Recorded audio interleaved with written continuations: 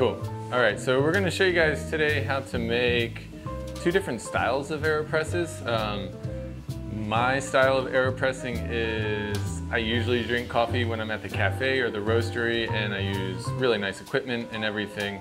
But when I'm at home on a Saturday in the morning and I've pretty much worked all week making coffee, the last thing I want to do is make coffee feel like work. So my style for Aeropress is very casual. It's very loose, but what makes the Aeropress so great is that it's almost never a bad cup. So first thing you're going to want to do is weigh out some coffee. We still do weigh it. I'm going to go somewhere between 14 and 15 grams. I don't really care too much, but that's my target. So let's do 14.4. That sounds great. You're going to want to grind it. Grind it more on the medium to medium fine side. Nothing super coarse. I'm gonna grind on this guy all the way down at 2.5. But that matters to you because your grinder is gonna be way different.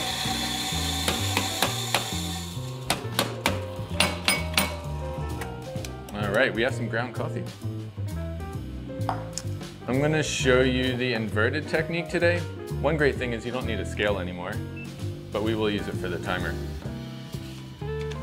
So, I'm gonna wanna go ahead and place the Aeropress plunger like a 1/4 inch in there. I don't go all the way up to the forb. Just gotta be careful when you go to flip it.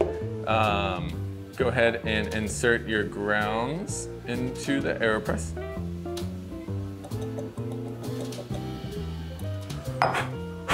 It's handy if you keep the little black chute for it. I'm still going to use the hottest water possible from my kettle, around 210, 212.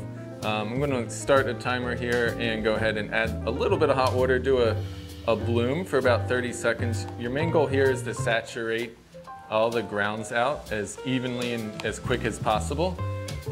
So I'm just going to give it a stir. Rinse off my stirring device here. Wait 30 seconds. All right, it's been 30 seconds. I'm going to go ahead and just fill this bad boy up to the top with some hot water. Now when you're doing this at home, it's pretty important, even if you're doing it here actually, that you don't want to knock it over at this point and spill hot coffee and grounds everywhere. Makes the morning have to start with a lot of cleanup and it's not really fun. Go ahead too and just wet out your paper filter. You just need kind of a drop here on the top. Paper filter ready to go. I'm going to put it on. And then I'm gonna go do something else for 2 to 10 minutes. So we're back. It depends. Again, I usually let it steep for a minimum of 2.5 minutes and a maximum of 10. Depends on if you wanted to water the garden, if the dog had to go out.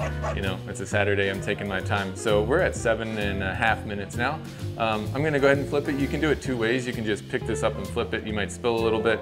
The kind of safer way is if you were to put your mug on there. And when you pick it up, always pick both pieces up with one hand so they don't come apart when you do it. I'm just gonna flip it and I'm gonna press down. Any speed or just? I'm just pressing as hard as I can to get it done.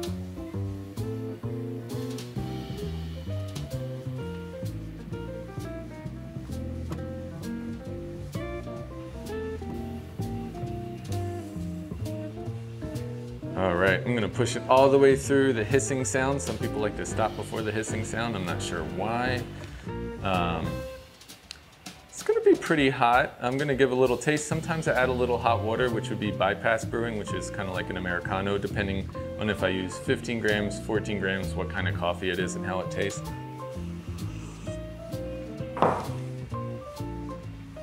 That one tastes pretty good, nice and clean and crisp. Let me show you the best thing about the Aeropress though, is the cleanup.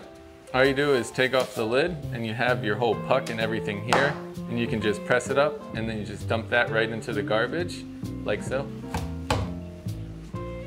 And now you have a clean Aeropress. Just rinse some hot water on that and then you can make another cup. Damn. That's it. Use the link below to buy an Aeropress. Yeah.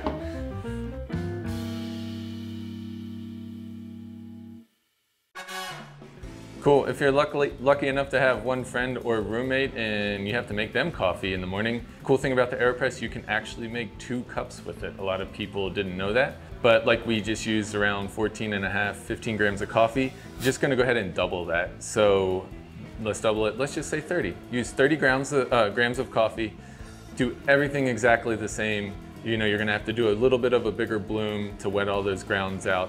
Let it steep again for 30-45 seconds. Fill it all the way up with hot water. Let it steep for at least 2.5 minutes, up to 10. Go ahead and press it out into a larger carafe or larger vessel. Once you're done pressing all of it out, just put that carafe on the scale and tare it with the brewed coffee in there and add 200 milliliters of hot water to it. It's bypass brewing, again, like an Americano or something like that. And it's gonna dilute the coffee to the appropriate strength or roughly around there. If you find that it is too weak, add a little bit less water next time. And if you feel that it is too strong, add a little bit more water to your cup. And that's it.